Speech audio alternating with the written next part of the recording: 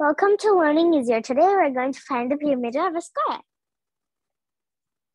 Perimeter of a square. Formula for perimeter of a square: side plus side plus side plus side equals 4 multiplied to side.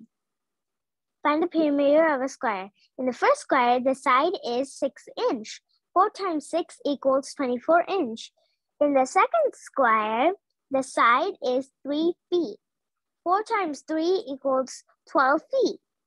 In the third square, the side is 9 meters.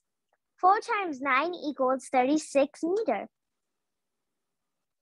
Find the perimeter of the square with side 12 inches.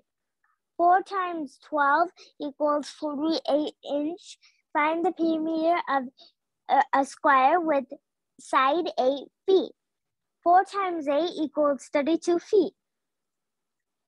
Find the side length of a square with perimeter 20 inch. 20 equals 4 multiplied side.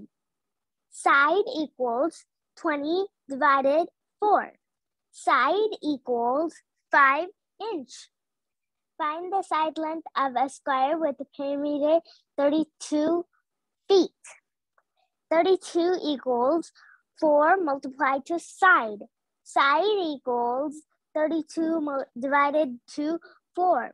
Side equals 8 feet. Thanks for watching. Like and share. Write your comments in the comment box below. Subscribe and click the bell button. Follow Learning Easier Instagram.